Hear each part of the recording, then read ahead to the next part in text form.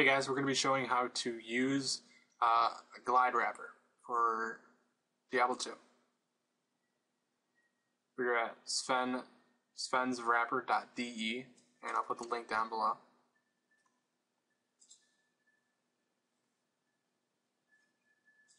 Now we're going to go to our Diablo 2 folder.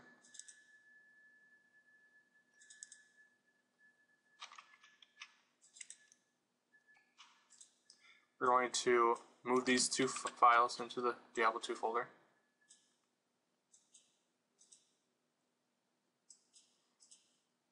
We're going to run the glide-init.exe.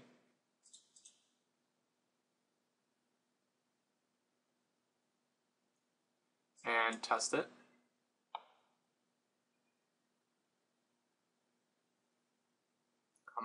My computer is pretty good, but so should do better for you.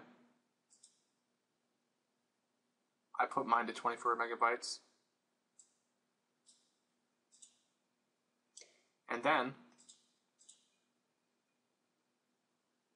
after you're done with this,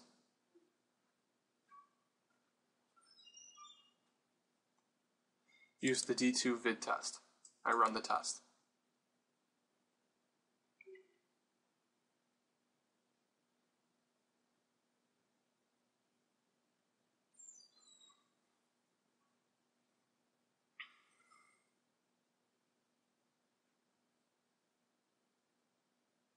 Make sure the 3D-FX glide is dotted.